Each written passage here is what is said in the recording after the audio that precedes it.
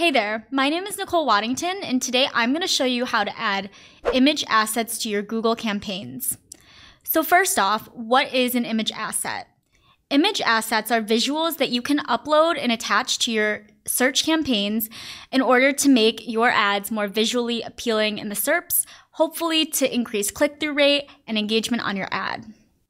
So, benefits include driving performance, conveying information visually about your product or service, and they also extend to the new platforms to reach more customers because you can serve them on YouTube search via the Search Partner Network. So when your image appears next to a search ad, potential customers are shown your headline, your descriptions, your URL, and the images that you provide. But there's some requirements in order to use image assets. The first is your account has to be open for more than 60 days. Your account has to have good history of policy compliance. Your account has to have active campaigns and active text ads that have accrued spending on search campaigns for at least the last 28 days.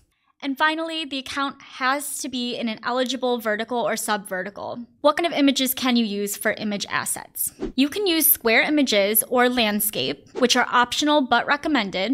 File format has to be PNG or JPEG. And one thing to note too is if your ads are serving on mobile, you may have 3 square images side by side show up with your search ad or 1 square image alone. On desktop, you can have 1 square image, 1 landscape image with your search ad. You could have 5 square images side by side, 2 landscape images side by side, or 1 landscape and 3 square side by side.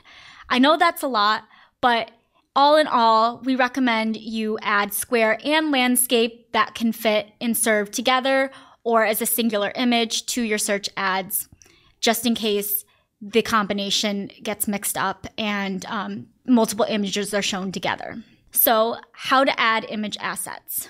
Let's get into the Google Ads platform. So on the left-hand side, you can go under Campaigns, Assets, and then Assets again. And then you're taken to an overview of all the assets in your account. And when we want to add a new asset, we can click the plus sign here and then select image. So then it's going to ask you to select the campaigns you want to apply to. So I'm going to select this search campaign. And you could add images to the campaign or a specific ad group. For this example, we'll add it to just the campaign. And then I'm going to upload 4 different images. You also have the option to select from your asset library. So say you've already uploaded some images that you want to use as an asset, you can pre-select in the asset library. So I'm going to go ahead and import my images from my computer. Go to upload, upload from computer, and then import these 4. Oh my gosh, it's taking forever. All right, so once your images upload to the asset library, you can select which ones you'd like to add to the campaigns, and it's going to ask you to crop either square and or landscape. So for this one here, I'm going to do a square crop, and I'll also provide a landscape, and I can select these 2 ratios. And I'm just going to do that with all of the images.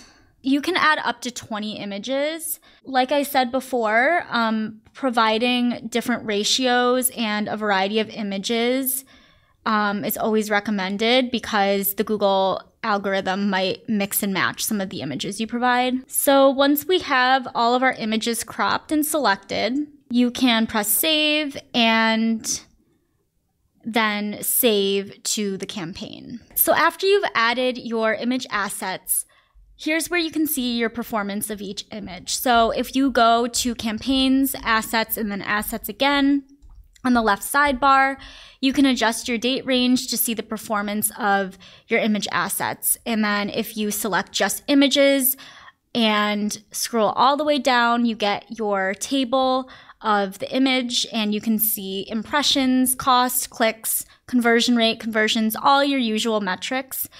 And then say you want to pause or remove an image, all you do is go to the left-hand side of the image and select that drop down, and you can pause or remove images at any time. All right, there you have it. That's how you apply image assets to your Google Ads campaigns. If you like this content and want more marketing tutorials or marketing news, consider subscribing to Marketing O'Clock YouTube channel, or check out our podcast that comes out every week on Friday that covers SEO, PPC, social media news, and more.